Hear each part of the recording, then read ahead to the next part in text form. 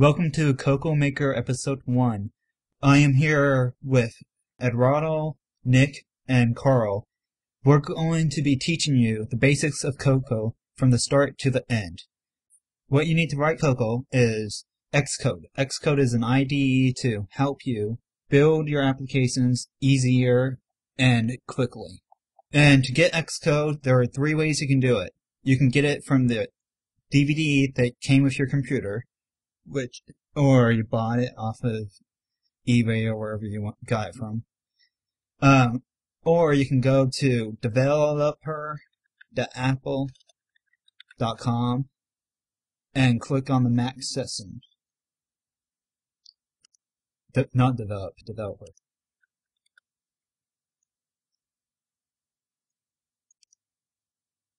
When you're inside the Mac section, you should be prompted to log in before you can download, which you can get a free account. You don't have to pay at all to get it. They may have some paid memberships to where you can get beta builds of Mac OS X and stuff like that, but you don't need it. So I'm going to log into my account.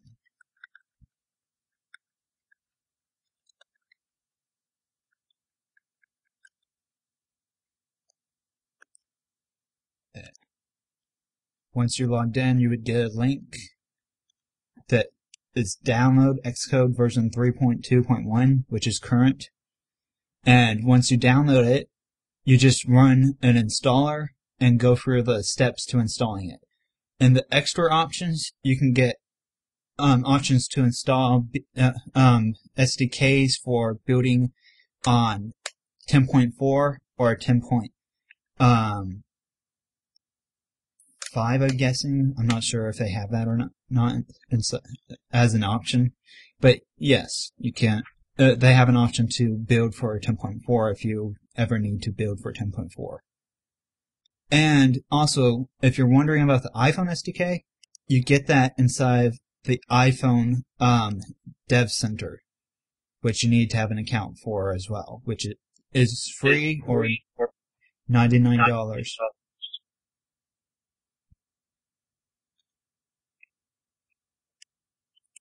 And once you log in, you should be able to get the download SDK and builds link, and then you got the Snow Leopard, whatever you need, and it allows you to build for iPhone. That is it with this. Once you're done installing it, you go into your hard disk, and then Developer. In Developer, they have the Applications folder. In the Applications folder, you get Xcode. You may want to add Xcode, and Interface Builder, and Instruments into your dock so that it's easier to access whenever you need it. Once you're done doing that, just launch Xcode, and you should get an interface which allows you to get a quick start of things you already, which is too big to fit on the screen, so I'm just going to hit return, which is okay. No, wait. That opens my project. Close on those changes. Okay. So, whenever you're done, you just create a new project, which inside the file menu, new project, and then you can go and create different types of things from iPhone stuff to Mac OS X stuff. And we're going to be teaching you the basics of Cocoa, and to do this, we're going to use the command line tool for Mac OS X Foundation. There's all of these different things in this pop-up: C, C++, Core Data, Core Foundation, and Core Services. The only thing you care about for Cocoa is Foundation, because Foundation is the foundation of Cocoa, which contains NS data, NS string, and all that stuff which is needed.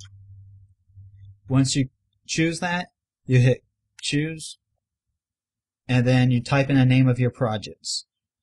And I'm going to name this Hello world. No idea why developers do that first. But yes, I am going to make it this.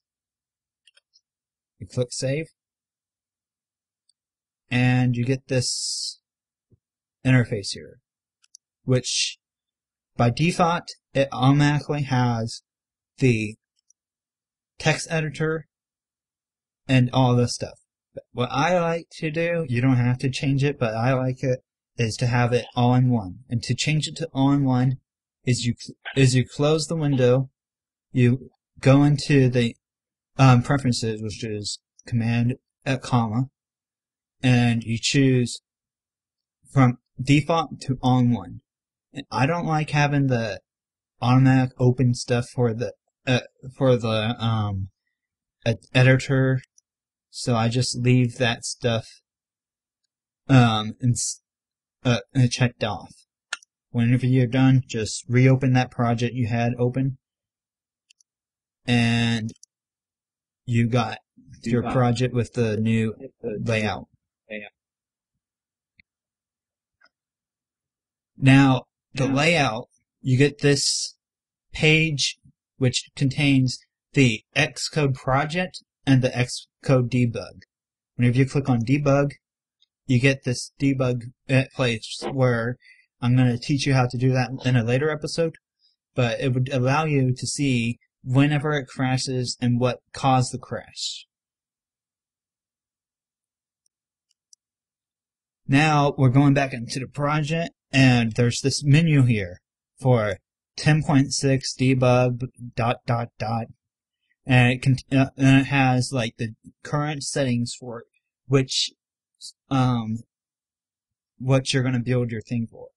And debug is where you want to debug things because it doesn't build for for PowerPC, Intel, or x88, 68. It only builds for your current operating system platform. And then release is what you want to use. You have to use this if you're going to release it to the public to allow them to use it. And I have it set for i386, which is Intel, and it debug because I'm debugging it. Now, inside of the Project Details tab, there is all your files for the project. On the groups and files, they have all the different groups for targets. Targets is basically the thing that's going to build whenever you're building the application or command line tool. If you double click on it, you will get this info panel, which contains information on the on what's going to happen whenever you build it. Like you can change what OS to build for and all that. If I'm stepping ahead of you guys, just let me know. If you're there. Don't know if they're here or not. Inside the project, which is indicated by the Xcode project icon, you can go in there and you see source, documentation, external frameworks, and whatever else it says, and products. And the products, you can see what the actual program is that's built, if it's built. Right now it's red because it's not built. And inside of the external frameworks is the frameworks that are included into your project. Gecko, I have a question. Yes. When you're doing the debug, why wouldn't you do release? Wouldn't it make more sense so you know if it works on all computers instead of just yours so you get the debug faster? Well, if you're doing an release, it only runs it on your platform anyway. So what's the point in building for every other platform whenever you only need to test with the platform you're using? It takes longer to build if you'd have it in release and all that. Oh, okay. Alright, makes sense.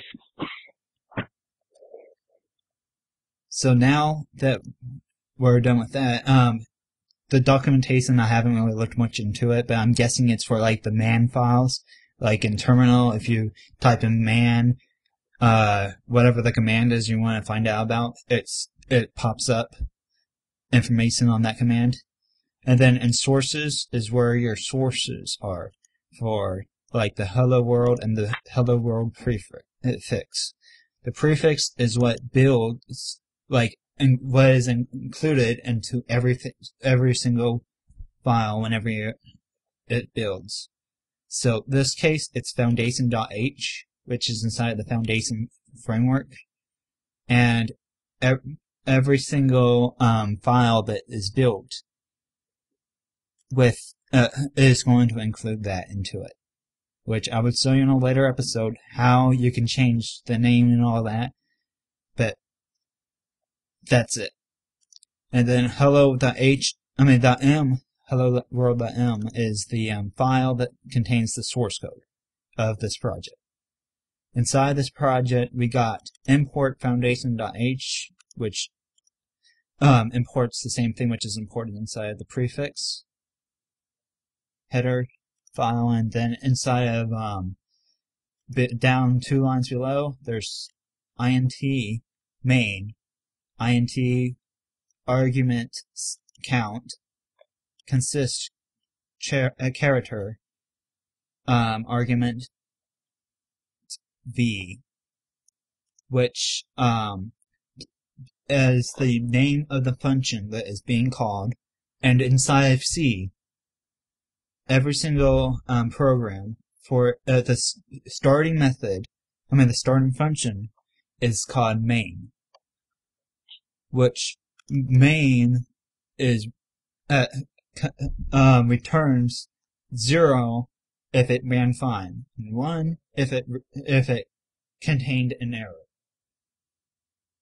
And then argument C, which is the argument count, is like if you wanted to add additional things to the command as you run it. For like, if you ran terminal, inside terminal, if you like type in my command and then add a space and type in like -i. -i is an argument which is going to be inside of the argument v, and this is going to be incremented each time you add a space for O or whatever. That's going to add a new count to it. And to run through that, you have to basically go init-log %s because it's a string, and then argument v 0, which gets, because 0 is the command's name in the path, that this will return the command name. But if I put 1, it will be the -s. 2 would be -o. And that's how how the arguments work. And the line below that is init auto release pool, which you need this if you're going to create a new thread or if you're starting a new Cocoa instance. Because what it does is it makes sure everything gets released automatically that you don't have a retain on. I would explain more about retain, release, auto-release, and all that later on.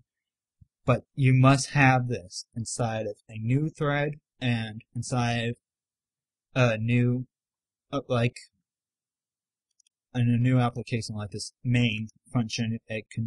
It's a new application, so it needs the init auto release to pull to release things that has been auto released.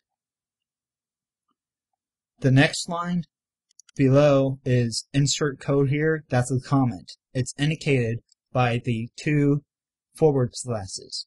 You can create another type of comment which is a unlimited line until end comment is called, which is called by /star. Now everything that's in between here and the end comment, which is */, is a comment.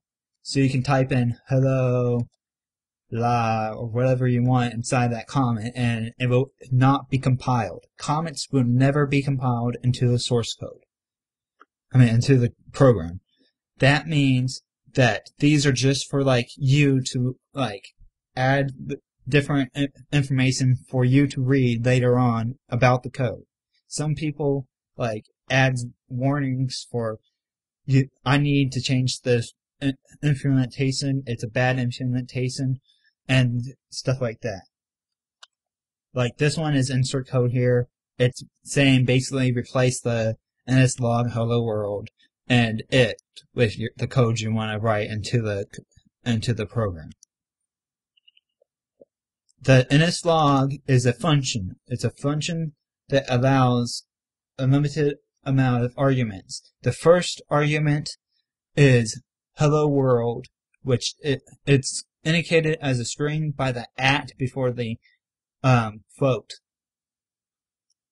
And if it was a chair, it would not have an @ before and it will be like that. Which nslog, it doesn't accept chairs. You would notice a warning if I built this with it as a chair. Which I'm going to build it, which is compile. Which to build it, you go to the build menu and you go to build, which it would be here if it didn't have stop build. And you see here that returned an error. Pass an argument 1 of nslog from incompatible pointer type.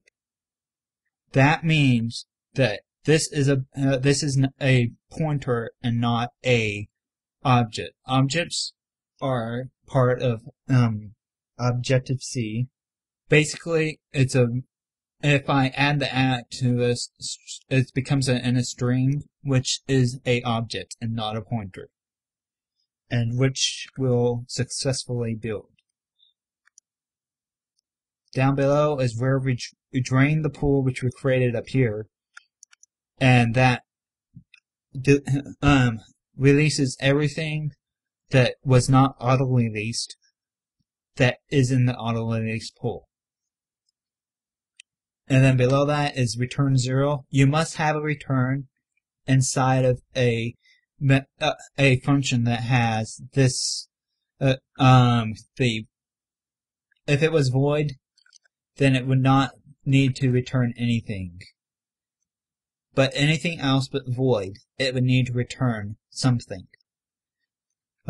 If I made this so it returns int, which is integer, then you have to return an integer. You can't return a string or a chair. So if I typed in hello here instead of a integer and build it, it would say an error. Return makes integer from pointer without a cast. And that's because it's running a integer and not a pointer. So I make it into a integer by returning 0, and that would return no errors found, and it will build. When you're building it, what is it building? You can find out by, I'm gonna go ahead and go to build, clean, and then if you go to the build results tab inside the project, you would see all the different things that was written, which I should make it bigger so I can see. Okay, here we go. If you go to all messages, you can see all the messages that was used to build it. So it tells you where it's working? It tells you what was built and what was done whenever if it had an error, you would see the error in here as well as in the source code. but it's better off to see the error in here because you can see different comments and double click to see what where the error is at. And there's also, if you right click and expand and collapse all transactions, this will show you the pure command that they're running inside of the command line, which is claim remove, claim build, whatever, remove.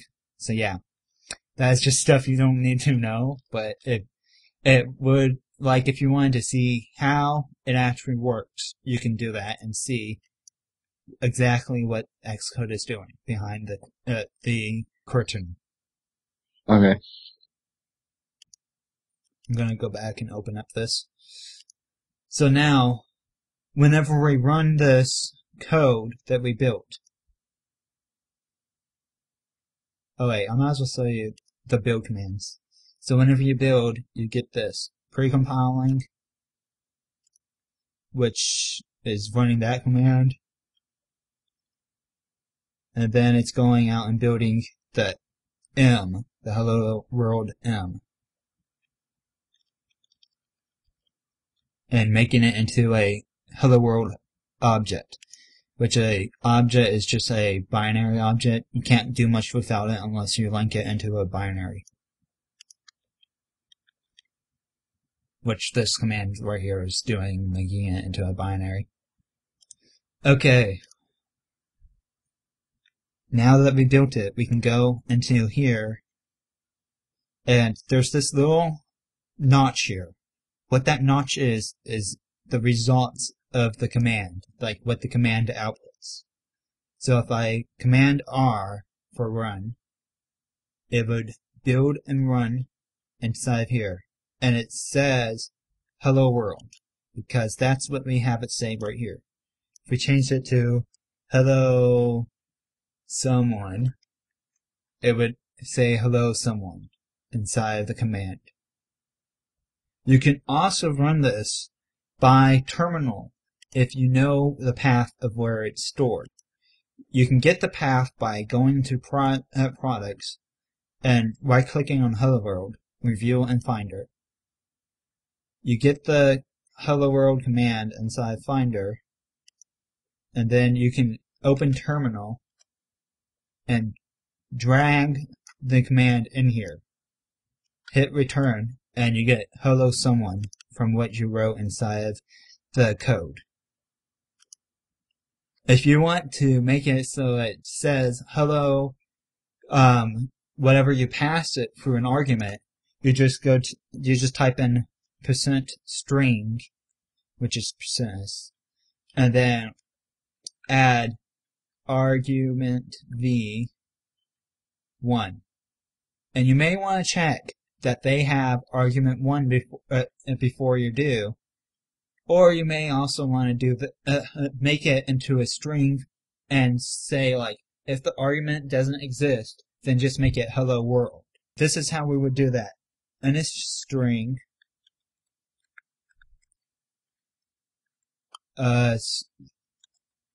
name equals world, and that would say basically the name equals world, and it's a type of in a string.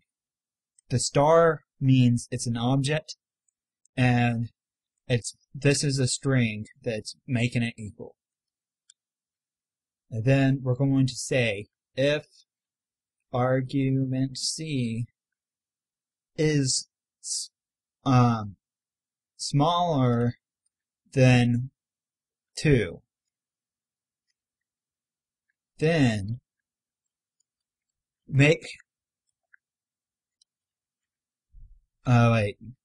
we want bigger, because if it's bigger than 2, we're gonna make the name that they passed by. If bigger than 2, then name equals in a string allocate init with bytes.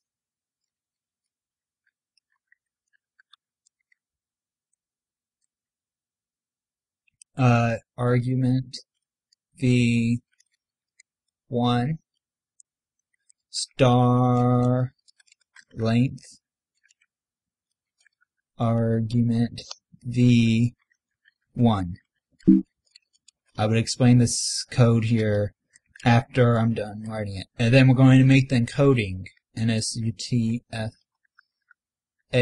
string encoding. And then we're going to auto-release it so it doesn't create a leak. That would make name equal the name that they passed. And then all we have to do is %object and then add name as an argument to NSLock. Are you getting this so far? Yeah. So now, whenever I build this, it's to build successfully because I wrote the syntax right. And then you go into here and run it. It'll say hello world because there's no arguments that Xcode would pass by unless you go into the executables group. Inside the executables group, you have the hello world command. You can go to arguments and add an argument for Bob. And then whenever you run it, it would run with hello Bob. Or should. Maybe I thought. Okay, there must be a bug in the code. So here's how we debug the code. You add a breakpoint anywhere where you think the bug is. Whenever you do that, you go into the debug and you hit command run. Run what? You want to build and debug.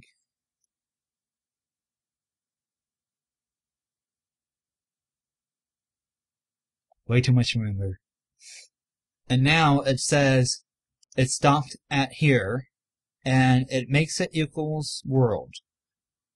Let's find out what the... Okay, so argument C equals 2. Okay, then I got my math wrong.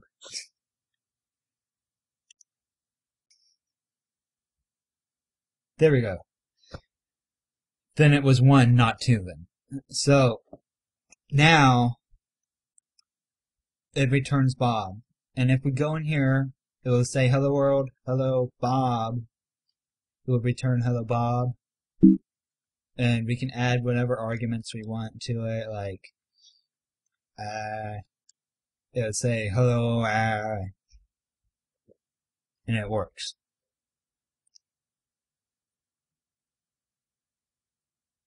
So that's it. That's how you build a hello world, and you make it so it can do more than hello world. Now, let me explain to you this command that I wrote to make the string. Allocate, it is saying, okay, the object in a string, I want you to go into memory. It goes into memory, and then init with bytes is saying, initialize the object, which is all located, with the bytes of argument 1. And then length is saying the bytes equals the length of starred length arguments 1. And starred length is for, again, the length of a char object, which contains a string inside. And then encoding is saying, I want you to encode it with the encoding of NSUTF8 string. There's a whole lot of different encodings. There's ASCII, which is only strings like these strings right here. And then there's UTF-8, which allows strings like that. And that's it. And that's the different encodings there are. There's a whole lot more which you can find inside the documentations. I will explain how to view the documentations later episode. And then auto release. Because you allocated the memory, you need to have it release at some time. Other words, you would get a leak, and that would take up a lot of memory into the user's computer, and you don't want the memory to be to be taken up in the user's computer. and that's all done, and that's how it works. You guys have any questions? Not really. Okay. So do you understand all that? Or do you need... Yeah. Okay. That's it for this episode. Have a nice day and keep playing with Coco.